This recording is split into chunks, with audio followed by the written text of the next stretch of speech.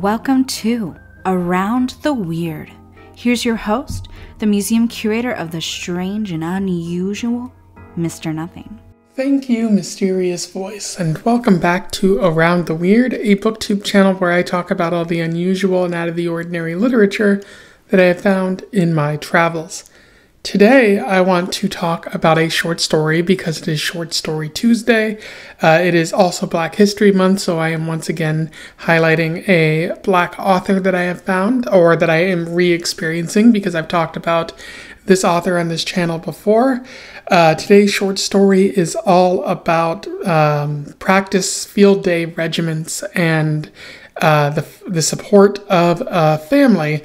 I am referring to The Boy and the Bayonet by Paul Laurence Dunbar, which was published in 1904. I've talked about Paul Laurence Dunbar on this channel before.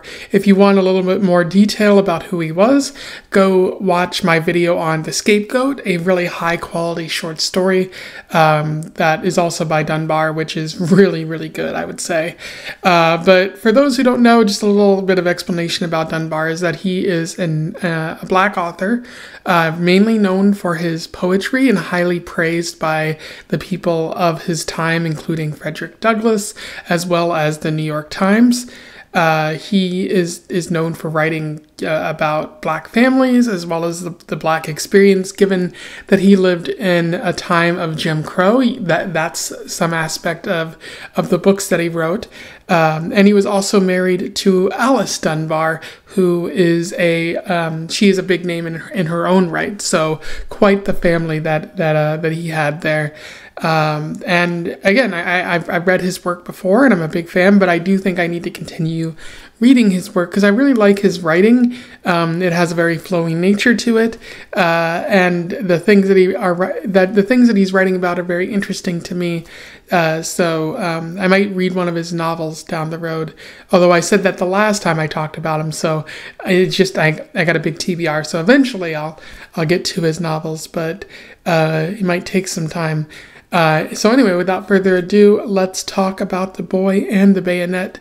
I will do a summary, a little bit of analysis, and we will move on from there. So The Boy and the Bayonet focuses on Tom Harris, or Bud as he's known by his family. Tom and his family are preparing for a field day sort of ceremonial regiment exercise that takes place in this military high school that he is apparently being sent to, and might be graduating from, or it just might be the end of the year.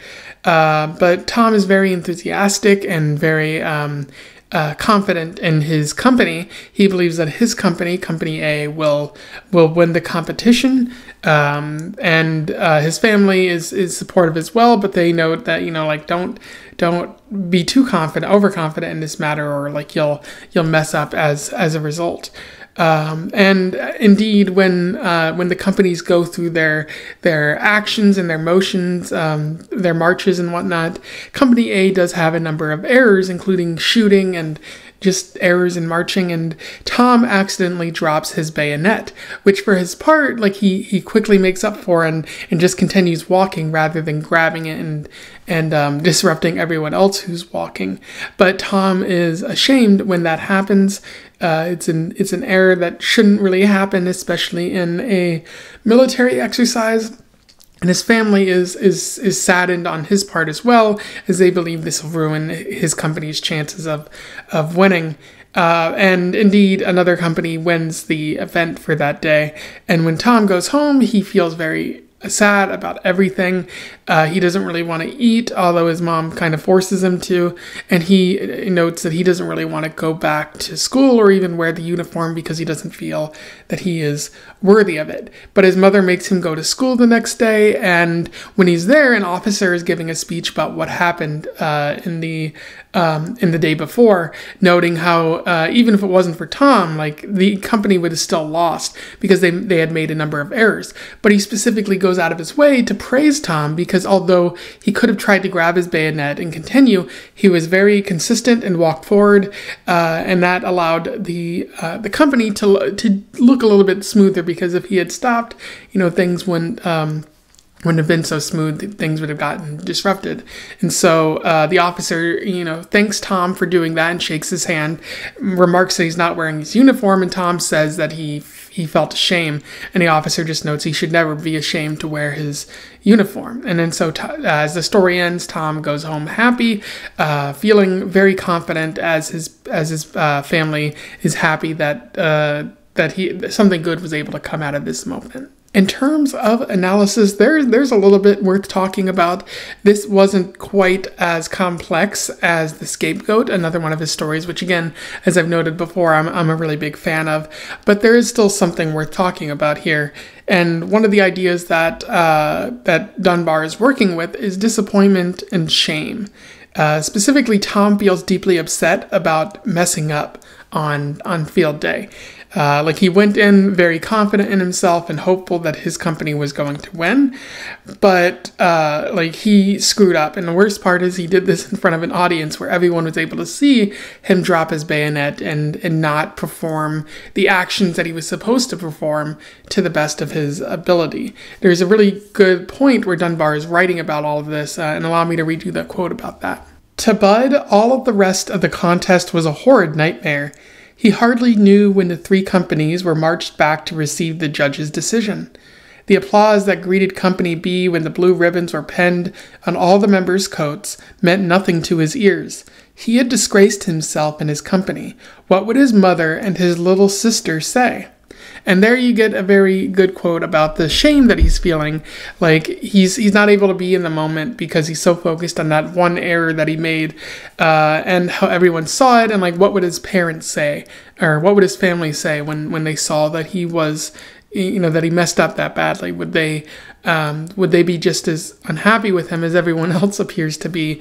And that just fills him with an even greater sense of shame and sadness. And there might be even more of that because this is like a military exercise. The military teaches you to act in a very specific way, to follow orders, and when you don't follow those orders, you might feel a greater sense of shame because that's kind of been beaten into you, or yelled at you and drilled into you some sort of way. So he might be feeling an added sense of shame, not only from his family being there, but also from this happening in the middle of a military exercise. And so you might wonder, how do we get out of this? How do we avoid or solve the sense of shame that Tom is feeling in this story? And the answer is the praise that he receives from the officer, noting that, yeah, he did kind of mess up, but because he was able to continue forward and not let it affect the next motions that he did, not having to, get out of line and get his bayonet and do all of that, because of that, he was in addition to a strong addition to the company, and it helped them not mess up as much as they could have. So in the story, the shame is negated by praise. It's weird though how the sense of shame and disappointment he feels isn't inwardly solved by him by understanding that he needs to be praised by other people. I feel like that's a weakness of the story. I don't think Dunbar is trying to say anything about that. But it is kind of noticeable, and it does hinder the story in some way. Dunbar also seems to be talking about family in this story, specifically how his mom and his little sister are proud to support Tom, very eager to see what he's learned and eager to see the drills that he's doing on this field day. And Tom is thrilled that they're there as well.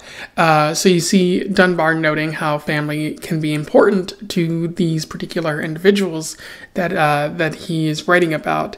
But there also seems to be that support, family supports you even when things don't go so well for you. When Tom is feeling extremely low, his mom is like, there will be other opportunities in the future for you to show off during these drills and to succeed where you haven't done so today.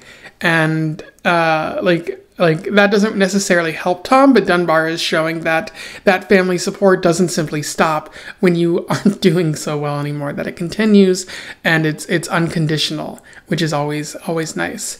But there's something unrelated to that in this story that strikes me as particularly interesting, because whenever I see the phrase "little sister" as it pertains to Tom's supposed sister, I see it in quotes, and it's possible that could have been like a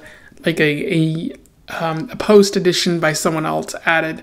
But I think Dunbar might be trying to say something with the fact that little sister is in quotes. Perhaps it's the case because we don't really see Tom's father in this story at all, as well as any other siblings. It's possible that the little sister in this story is Tom's daughter. And the mother in the story is Tom's mother, and so Tom's wife or something like died during childbirth, and so now it's just his mom, Tom, and the daughter who they're all pretending might be his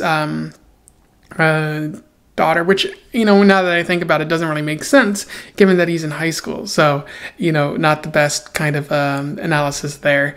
But it's also possible, as is the case in some Black families, how this could be a cousin or a niece or a nephew who's been orphaned, and the families took them in, and they've chosen to treat this daughter or this child as the daughter, as Tom's little sister.